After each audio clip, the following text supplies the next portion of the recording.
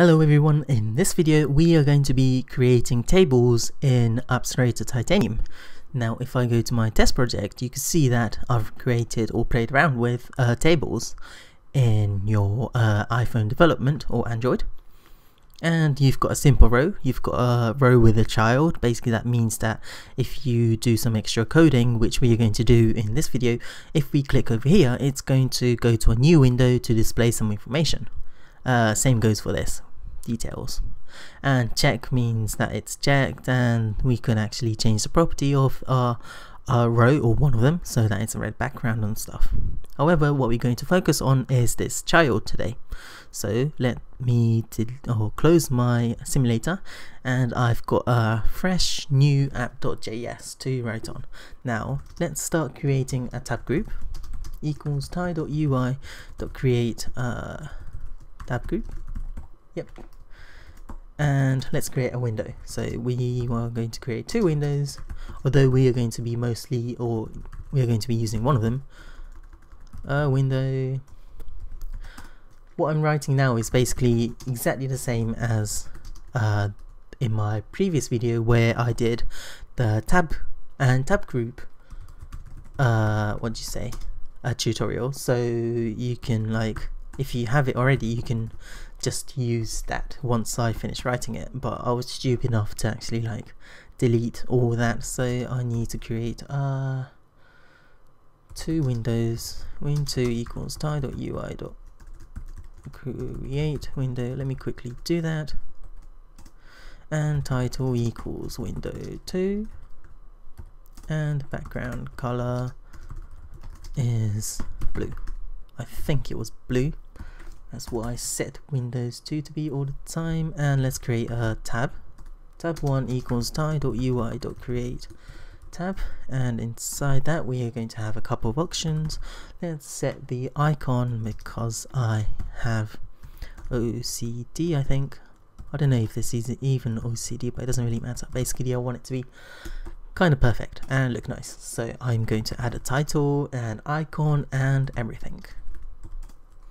And window is going to be win1, like so. And let's create tab2 equals tie.ui.create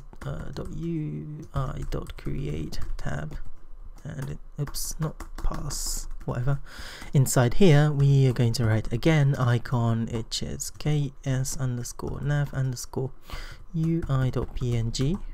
title is going to be tab2, and window is going to be win2.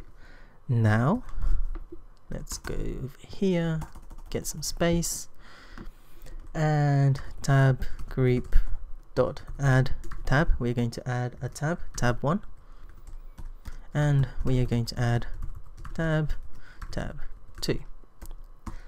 and we need to open a tab like so. There we go.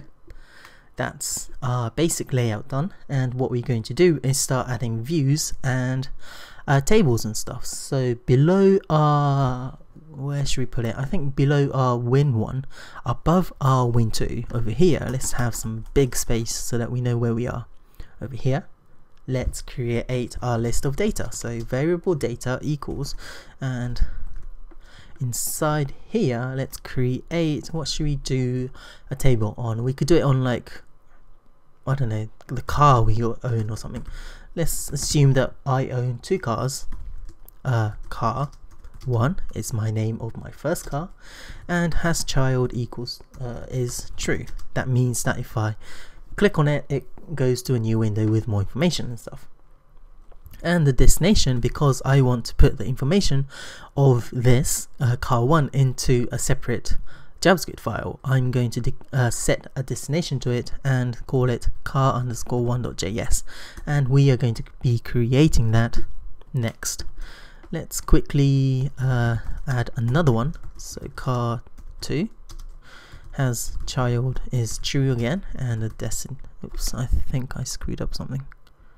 Oh, it's supposed to be there, and destination is car_2.js.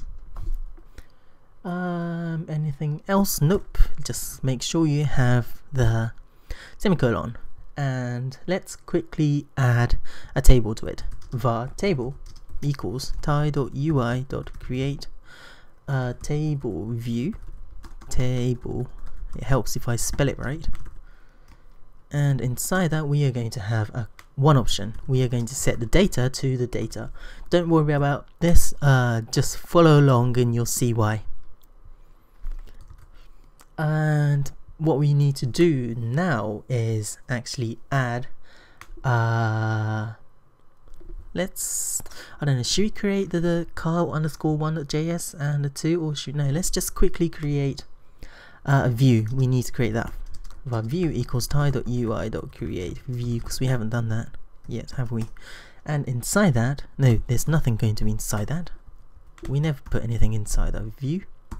But underneath that, we are going to add this table to the view, like so. And we are going to add the view to win1, like so. And let's put back the spaces, and inside here we are going to add an event listener to our table. But before that, let's create our car_1.js and car_2.js.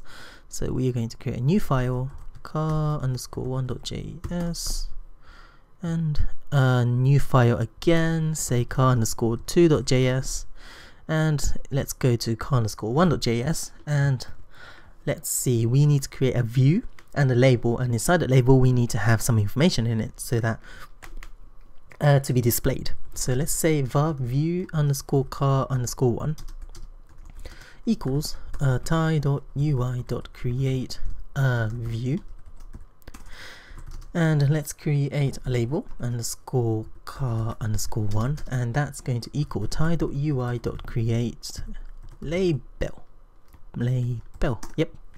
Label, I could set the color of text, but I'm not going to bother with that now. And let's set the text itself to car1, and the height could be, I don't know, the usual 35, the width about 150, and let's say it's about, I don't know, a fourth from the top, about 120.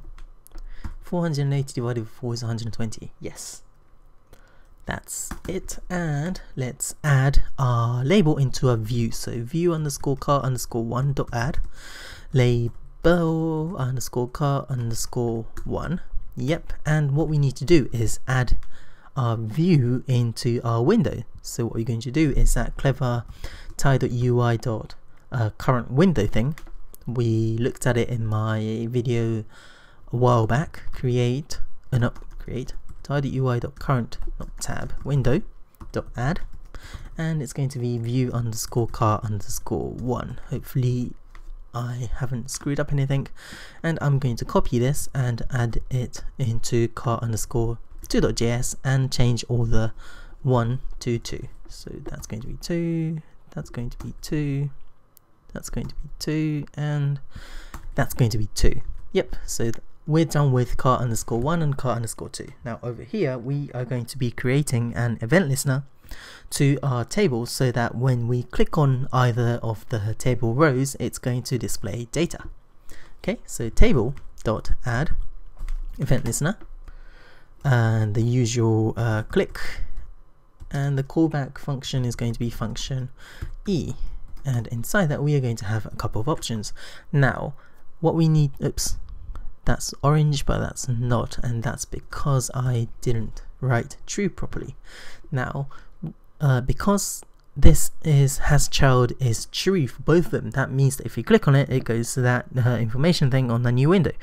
And what we need to do is basically create an if statement to check and make sure that this has child is set to true. So let's create an if statement saying if.e is the callback function, and we are going to have the raw data property dot has child, so has it got a child, and if it checks whether the has child is equals to true on this, and if it is true, we are going to create a new window inside over here to display the information. So var new win equals tie.ui.create window And inside that again, we are going to have some options.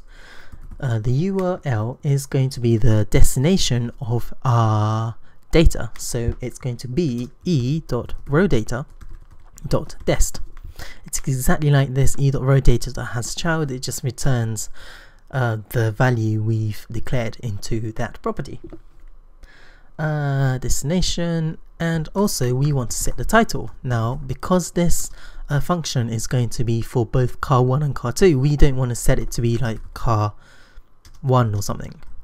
What we want to do is use this e.rowdata, and instead of destination, we are going to say e.rowdata.title, because we've already declared the title over here, so we could use that.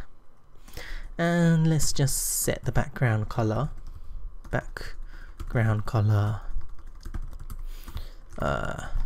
to, I don't know, white by default.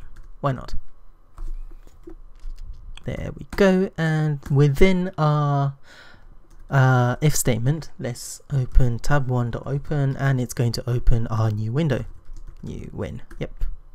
Like so. Let me check if I've done anything else. Yep.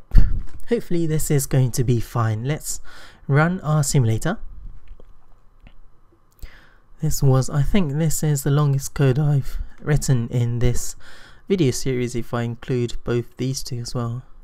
It's quite long. It's about, how long is it? 50, 60, it's about 75. Okay, sorry guys, I had to cut the video because once the simulator was loaded, basically it was full of errors, and I tried looking for the error.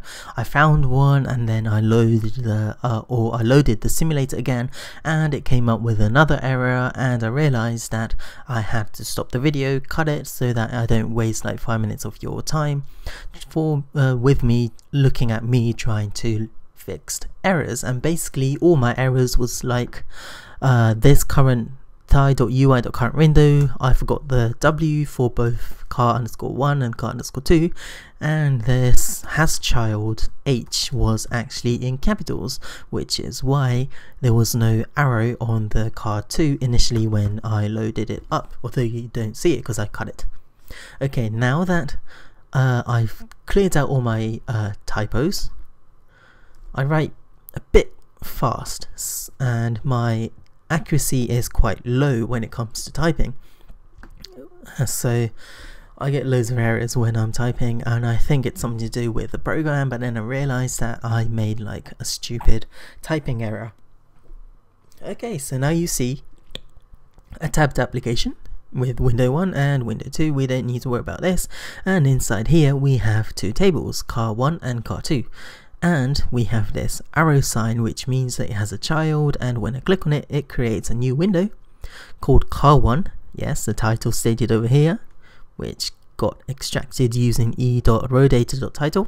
And we have this car1, which is a label we created in our separate JavaScript folder. And if you go to car2, there we go, it says car2 and it says car2, and we could also, it also says back to window 1. This is the title of your default window over here, which has the table inside, and it's quite cool that it's quite cool and nice that they have your title listed inside here. So there we go, that's your, well, that's one of the ways you can create a table in Titanium. And we could like change the color of it and customize it really a lot. I've showed you at the beginning over here. There we go, we have simple O with child. I haven't done any what do you call it, event listener in here, so it's not going to do anything, but there's also this, and there's also checking, and you can create like a to-do app. Basically you can do a lot of things with tables. So this was this was like a 12-minute video. Yeah, I think it's like a 12-minute video, 13-minute video. Sorry, it took a bit long. But yeah, this was a video on tables in Titanium.